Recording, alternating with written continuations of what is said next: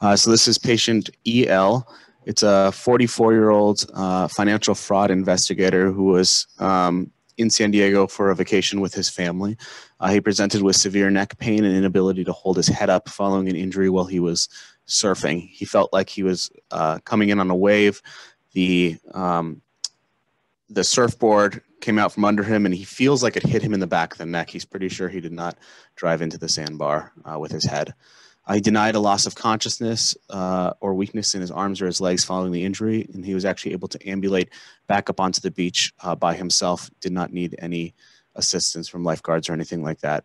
He did note occasional radiating pain from the posterior neck into the bilateral trapezii as well as his posterior shoulders. They did not radiate distal to the shoulders or the elbows. He doesn't have any significant past medical or surgical history. So this is his mid-sagittal view. You can see he has an approximately 25% subluxation of C5 on C6 with an acute kyphosis. So just looking at this image, one can guess that this is likely a unilateral facet dislocation without even needing to see the facets. Generally, about 25% subluxation indicates that one of the facets is dislocated and the other is either perched or intact. And so what we see here is the patient has a left dislocated facet with a superior articular process fracture of C6. And on the right side, as expected, he is located. He has distracted that facet a little bit, which is consistent with his kyphotic deformity, but you can see it has not dislocated over the top. So what would be everyone's next steps after Dr. Johnson's excellent presentation, after seeing this imaging and getting this exam? He skipped the unilateral facet dislocation, so I don't know.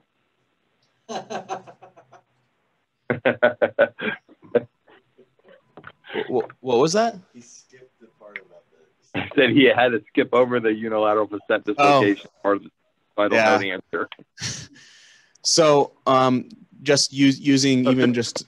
What do folks do with this? Go back to the X-rays.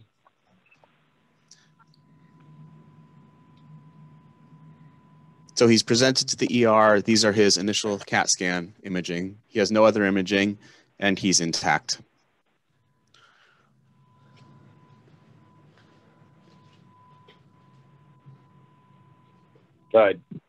Dr. Johnson.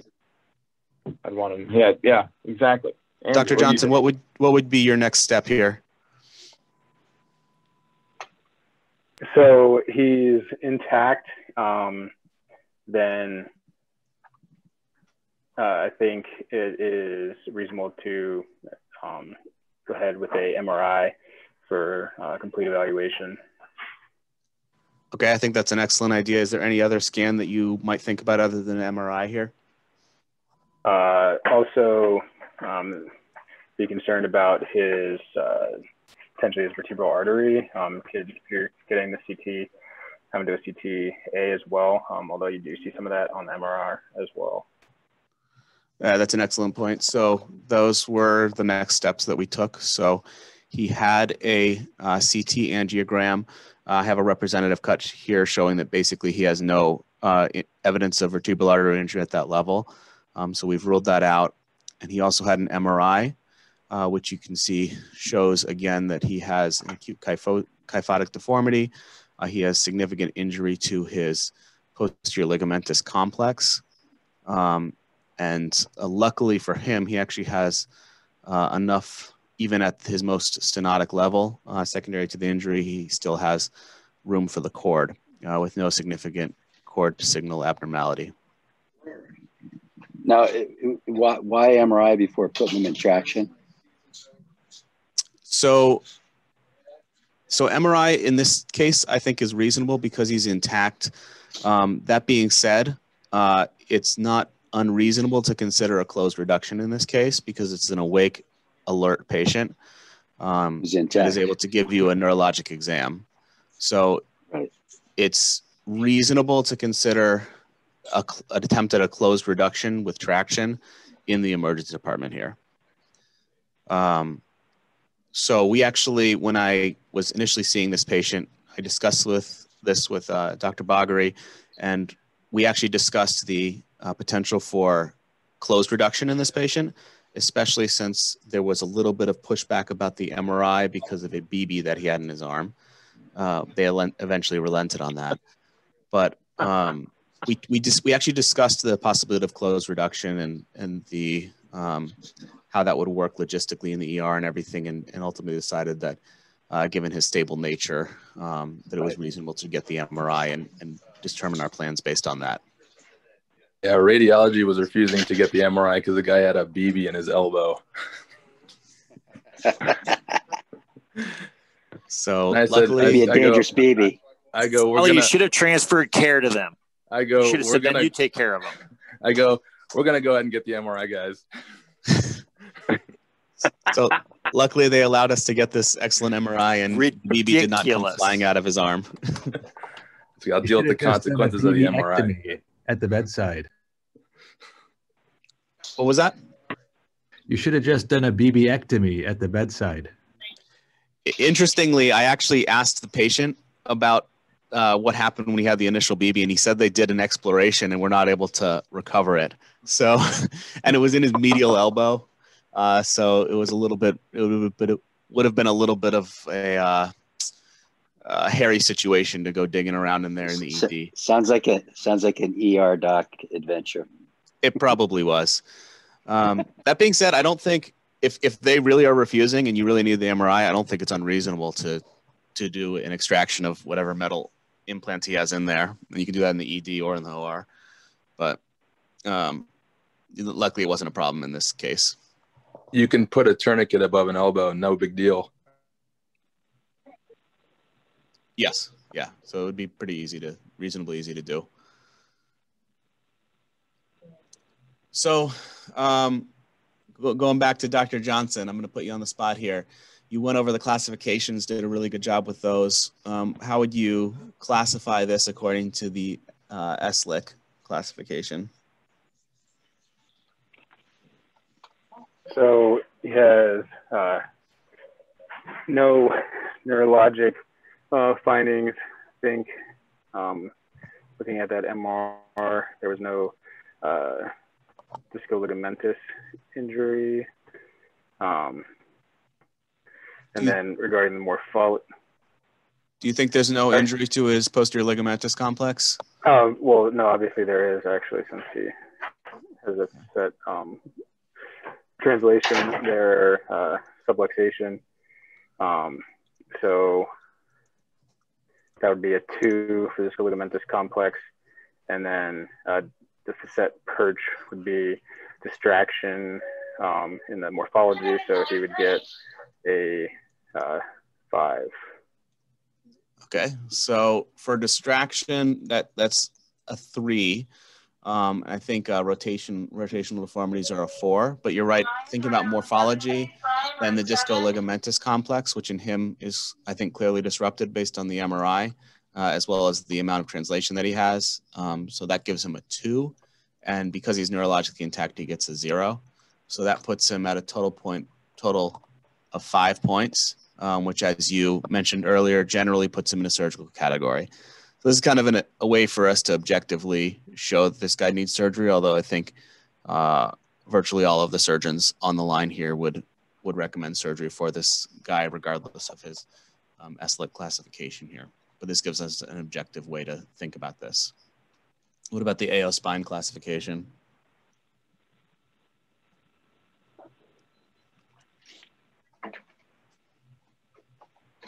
So going to the facet injuries, say you go to the F4, the pathologic subluxation or perch dislocated facet.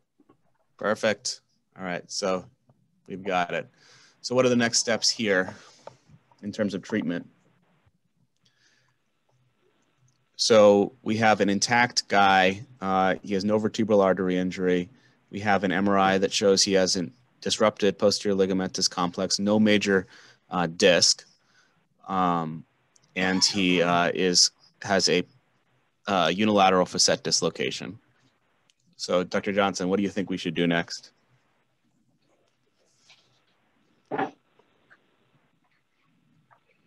So we had talked earlier about closed reduction that could still be attempted.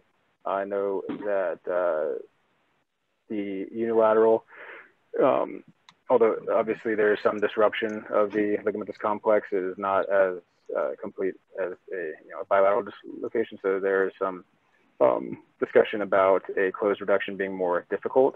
But I think it would still be worthy of an attempt, and then followed either by a open reduction or fixation.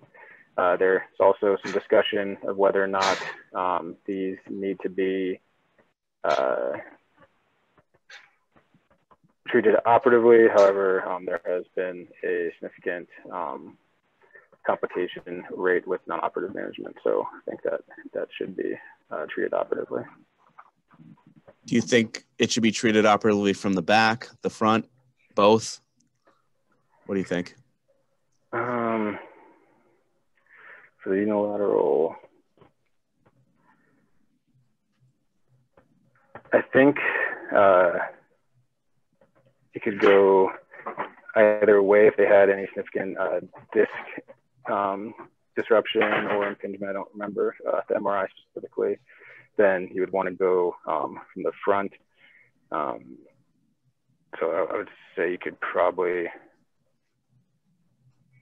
do either. So those are all really good thoughts, Andrew. I think a couple of things to note about this case is that it's a reasonably low subaxial cervical level. The lower the level is, the more traction is generally needed for a reduction because you're kind of pulling like an accordion through all the levels above it. And so the larger the amount of weight you're expected to need. Additionally, because it's a unilateral facet dislocation, that puts you at a significant disadvantage in terms of getting a closed reduction. So closed reduction is definitely an option in this guy, but you have a reasonably high chance of being unsuccessful with it. So then the discussion is whether to try to do, if you're unable to get a closed reduction, whether you try to do an open reduction from the front or from the back.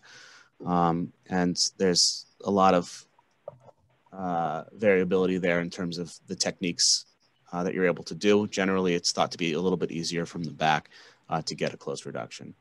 So what we did is we took him to the OR. We actually attempted a closed reduction with weight, and we were unsuccessful getting a closed reduction with traction, as could have been expected based on our previous discussion.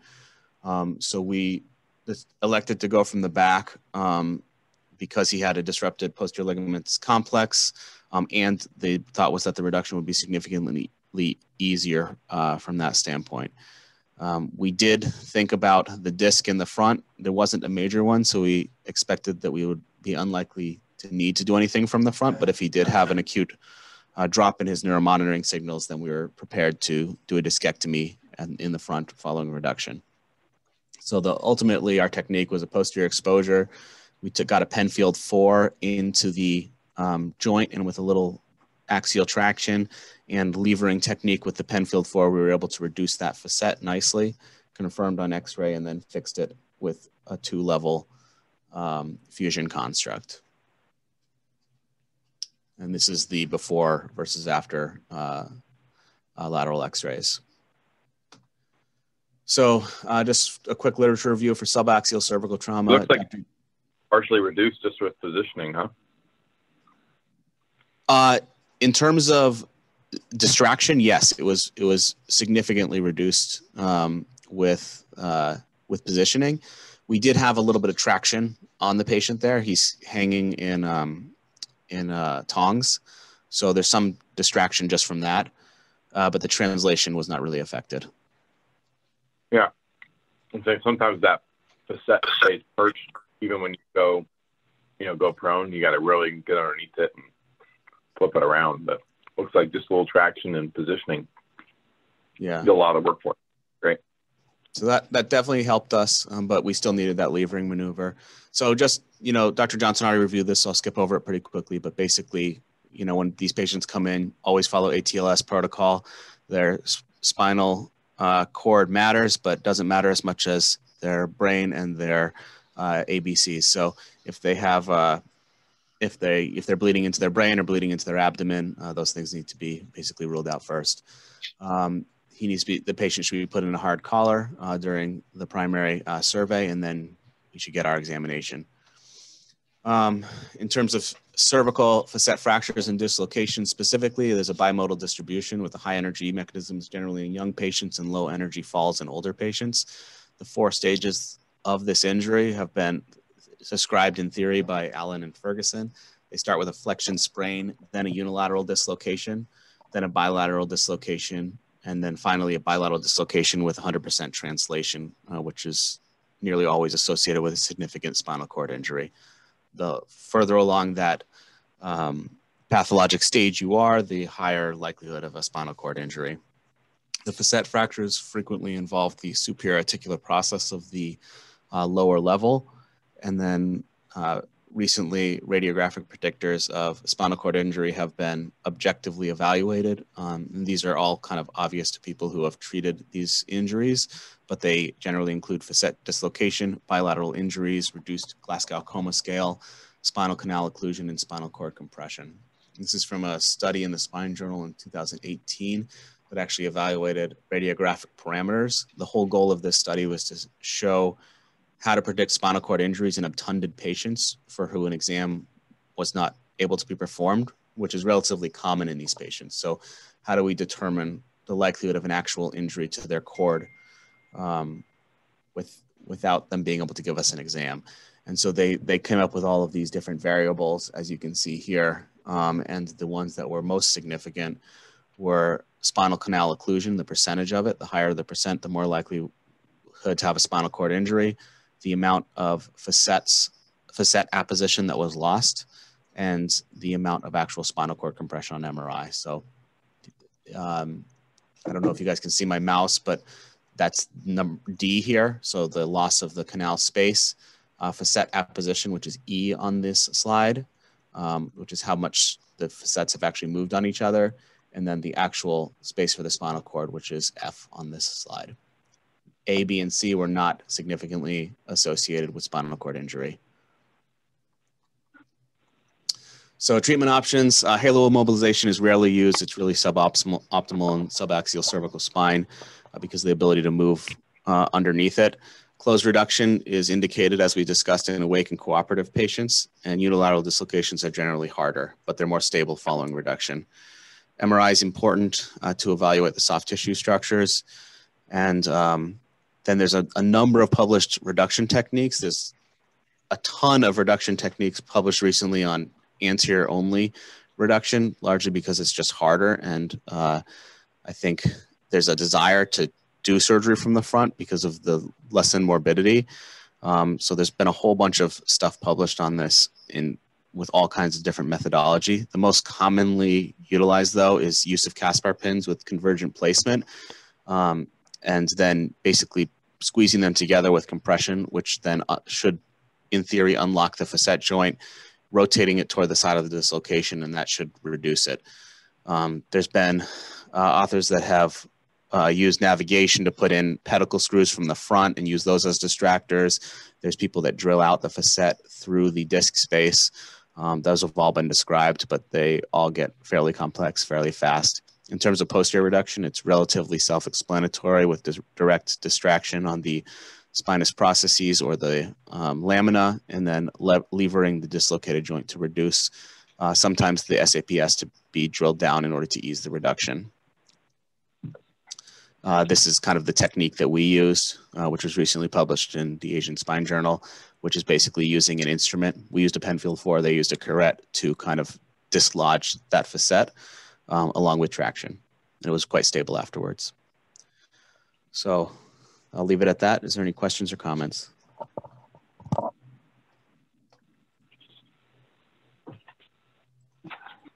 That was great, man. I appreciate it. Very good. One of the landmark articles that we could probably pull even for journal clubs, since I think we're still shy, is a paper by Lifeso and Colucci back in the early 2000s, maybe 2000. And goes over a series looking at the anterior treatment of this. And typically, one of the downsides of going posterior is you're buying a 2-level fusion versus a single level. So worth pulling that. It may be highlighted in that paper you already presented somewhere as one of their references. I'll try to find that. We can add that for Journal Club. Yeah. Lifeso, Lifeso. Can you spell that again? Lifeso. Okay. This is the lead author.